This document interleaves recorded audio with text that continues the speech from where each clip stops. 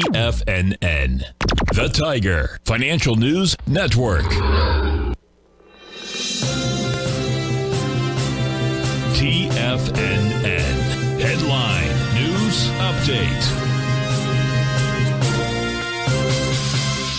Good morning, everyone. Basil Chapman here with the Monday, the 12th, 10 o'clock Tiger Financial News Network market update. Dow's down 200 points at 39,298. Well, it hit this diagonal trend line that I've been talking about for about 4 or 5 days. Every day it hit that. On Friday it snuck above it, closed right at it, and today it used that as a repellent line.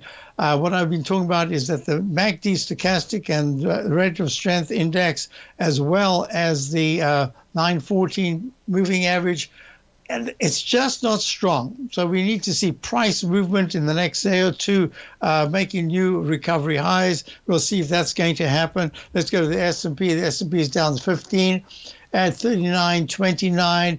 It has made a leg B, stalled right at the 14-period exponential moving average, and that is above the 9-period moving average, and that's not good.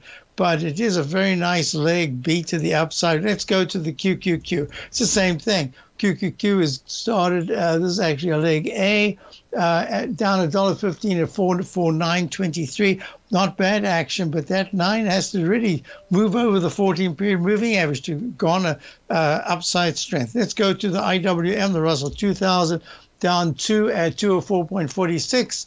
And yeah, that's also a little weak today. In fact, for 4 days, it hasn't been able to push above the high of last Wednesday, I believe it is.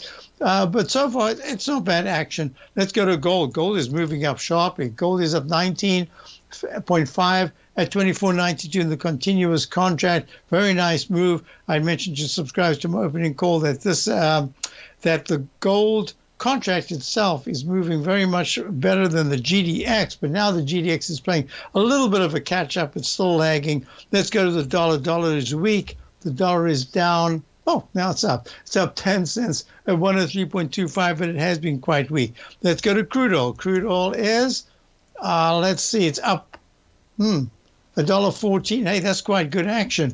$1.14 at 77.96. Right at the Chapman wave inside. This is going to be the inside track, a repellent zone. Can it push above? And what about bonds? Bonds are up a little bit, up for 30 seconds. I'll be back for the Tiger Technicians Hour in a few moments.